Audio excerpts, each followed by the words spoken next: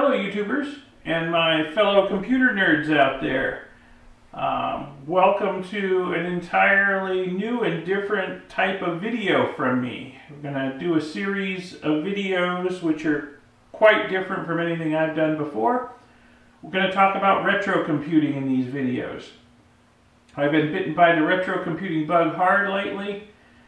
Been wanting to get into it, wanted to revisit my youth, so to speak, and play around with computers that were around when I was in high school, college, even grade school. So in this box is my first piece of retro computing hardware I have acquired, and this is going to be sort of, this part one video is going to be sort of an unboxing video, and we'll see what I bought. Let's open it up. It was very well packed by the seller, I have to say.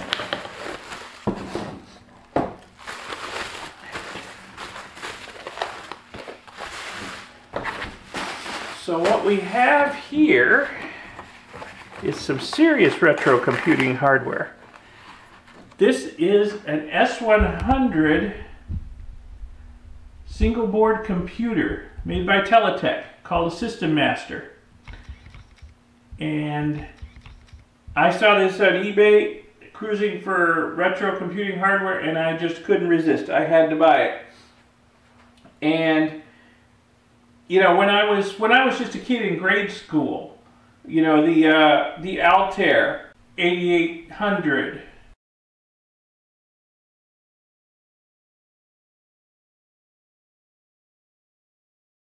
and the IMSI 8080.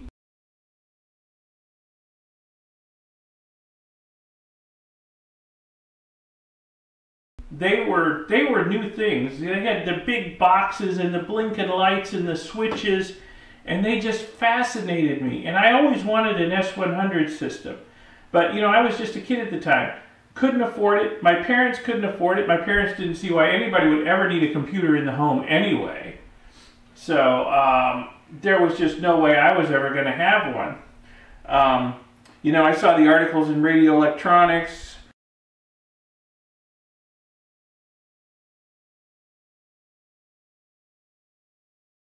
Saw the ads for them, saw them in some of the computer stores that were starting to pop up, and I just wanted one in the worst way, but there was just no way back then. But, well, now I'm retired, got a little disposable income, got some time on my hands. Why not, right? Well, just to show you how bad I had the retro computing bug, I actually found this Altair 8800 with a Z80 processor emulator online that I could download and run on my own computer. And I did, and I just had a blast with playing around with it. It's a lot of fun. It comes with CP/M, it comes with a lot of old software built in, and it's just a blast to play with. And I had a great time refamiliarizing myself with CP/M and MBasic and a lot of other stuff which I have not used at all since like high school. It's been that long, and just had a blast with it. Now, it is kind of weird running this on modern hardware, like on my laptop with a 3 gigahertz processor, because it is wicked fast. And I know that the actual vintage hardware is going to be dog slow. But still, I got a major nostalgia rush out of playing around with this emulator, and it just made me want to have my own real retro computer all that much more. Even though I know it's going to be slow and, you know, it's going to be kind of a pain in the butt, but still, it's so cool. I mean, I just had so much fun playing around with this emulator. I just can't express how much fun I've had with it. And it's good that I've refamiliarized myself with CP/M, because I'm going to need that shortly once I get this Teletek board up and running, hopefully.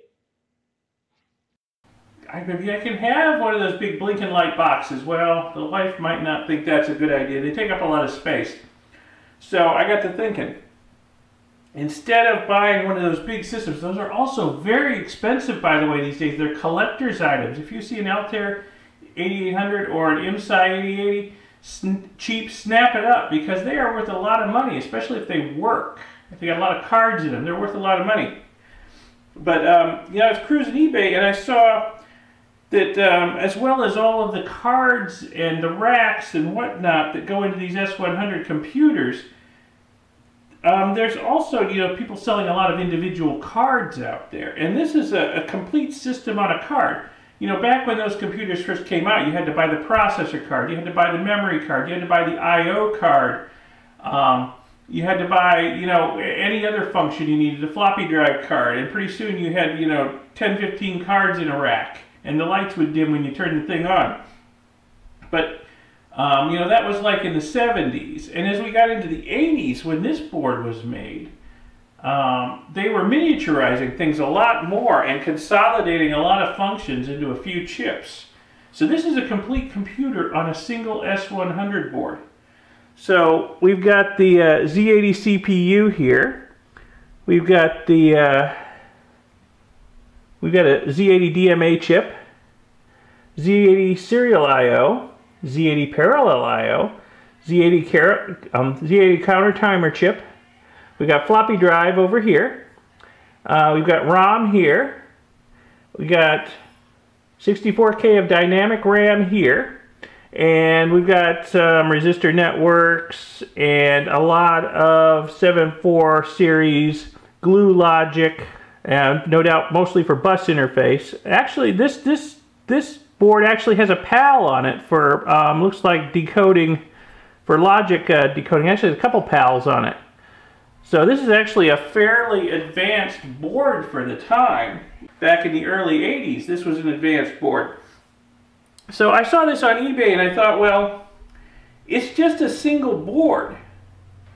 You know, maybe I don't need the big box with the blinking lights and the switches and all the other stuff that goes with it that takes up a lot of space and costs a lot of money. Maybe I can just get the single board up and running.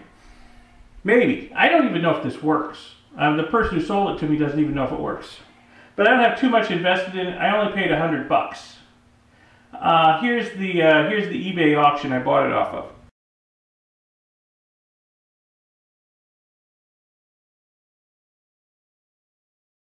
But if you look around on eBay, you'll find a lot of boards like this. Now, what led me to buy this particular board out of all the others? Well, number one, it was a single board computer. It's got everything on one board, which is, you know, nice. But also, there's a website out there, S100computers.com. Here's a picture of the website.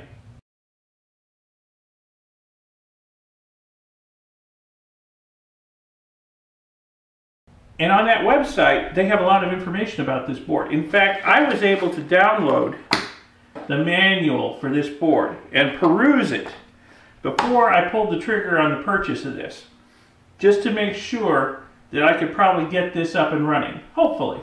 The manual is just, it goes into incredible detail. It's like 57 pages long, and it just goes into incredible detail about how to interface to this thing and get it running and what it will do. And it has everything except schematics, which I haven't been able to find. I wish I could find schematics for it. But I can probably live without schematics and hopefully get the thing up and running. So that was important, being able to find a manual for this thing, because not all the boards online had manuals available. And secondly, a lot of the single board computers online were S100 slave computers that expected to be part of a bigger system with a master computer controlling everything. Now, some of them you could supposedly configure to run as standalone single board computers, but I didn't want to have to deal with the extra headache of that. There's going to be enough headaches, I think, in getting this up and running without having to deal with the whole turning a slave into a master thing. So that's another reason I bought this. This is a system master. This is a master. It expects to be running the entire system, even if there's nothing else attached to it. So, in theory, all I have to do is provide power to this thing and a serial port console, and it should be up and running. And then I can add other things over time as I figure out the issues here and how to connect things up. Like it can control up to 4 floppy drives. It has parallel ports. It has at least 2 serial ports. So, you know, it's got everything right here that's needed. Of course, after I bought it, I kind of started to thinking, you know, especially after it arrived and I got to look at it, I got to thinking, well, I may have bitten off a little bit more here than I thought I was gonna, because even getting power to this is going to be a little bit difficult. Because if we look in the manual here, let's see, here it is, power requirements. 8 volts at 2 amps, plus 16 volts at 50 milliamps, minus 16 volts at 50 milliamps. That was pretty normal for an S-100 power supply in an S-100 card cage. Well, if you can find one of those for sale these days, you better bring the full wallet to buy it, because those are very expensive. And as for power supplies that output those voltages, they don't really exist anywhere. I have searched diligently, trust me. So, yeah, so I bought this thing, and I'm thinking, how the heck am I going to get power to it? I need to do some more research on that, how to power it up. I have some ideas. I don't know if they're going to work out or not. And then, again, you know, once I have a power supply or 2 or 3 that's going to provide the voltages this thing needs, how am I going to get the power into the board? You know, I don't want to solder wires onto this thing. I want to keep it as original as possible. Because, you know, if I get this thing up and running and I know for certain it works, well, hey, its resale value just goes up, right? And the older it gets, if it's working, the resale value goes up. So I don't want to do anything. I want to keep it original. So what I'm probably going to have to do is I'm going to have to buy an S-100 edge connector, so I can plug it onto the plug it onto the fingers here, and then run power to the appropriate lines that way, so that I'm not actually altering the board. And then I got to figure out how to talk to it through one of these serial buses. And it's got 2 serial buses, because it's got 2 sets of level converters here. So I just need to figure out which of these connectors is the serial bus I need to talk to, and how to wire it up between that and a virtual terminal on a like a laptop or something, so that I can actually talk to this thing. Now in the manual it does say that this has auto baud rate detect with your terminal for everything from like 48 baud up to 9600 or something. All you have to do is just wire it up right and then hit carriage return on your terminal, and it'll auto detect the baud and you're off and running. Hopefully that is still the case. We got this ROM chip here. I don't know if this is the original monitor ROM that's talked about in the manual. I really can't figure that out. Hopefully, nobody has put in a different monitor ROM. Hopefully this is what came with this board originally, and it's got that nice feature and a lot of other nice features in it still. I guess we'll find out once I get this thing powered up and try to talk to it. So I've got a little bit of work ahead of me. Yeah, there's a little bit of buyer's remorse after I bought this, when I realized all the effort that's going to have to go into getting this thing running. And then once I get it running, you know, I can't just leave it, you know, out in the open like this. I guess I could. I mean, it's very, very steampunky, I suppose. But, you know, it's not good for the electronics to be out exposed like this. I'm going to have to put it in some kind of enclosure. This is getting complicated. So I got power, RS-232 connection, enclosure. You know, it's really getting complicated, and I didn't think this through before I bought the thing, so there's a little bit of buyer's remorse there. I could put it back on eBay tomorrow and probably get my money back on it, but I think I'm going to enjoy the challenge of trying to get this up and running. It'd be nice to have a Z80 system to play with again, because that's what I cut my teeth on as a kid, was 8080, 8085, Z80 systems. I mean, they all work, you know, they all speak about the same language. You know, I got nothing against the Apples and the 6502s and the Kims and the PET or the Commodores or the whatnot. It's just that I was never exposed to them as a kid. There was always a Z80 system or an 8080 system in my life, you know, that I was able to use. So, you know, it's the language I understand. So it would be really great to get one of these up and running. Maybe as I get deeper and deeper into this retro computing thing, maybe I will try to resurrect an old Commodore or an old Apple or something. Because I did use those to some extent. I had friends who owned them, and I played around with them a little bit. But it was pretty much Z80s and 8080s for me when I was a kid. All right, so that's pretty much it for episode 1, the unboxing and the buyer's remorse. Episode 2 will come along once I make some kind of progress on getting this thing up and running. And I'll show you that when it happens. Thanks for watching. Subscribe to see future videos in this series and other videos I do on other things like recovering gold from e-waste, astronomy, astrophotography. I do videos on all kinds of stuff.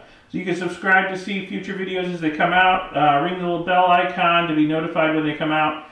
Give this video a like, a thumbs up if you found it at all interesting. And I'll see you next time. Thanks for watching. Bye.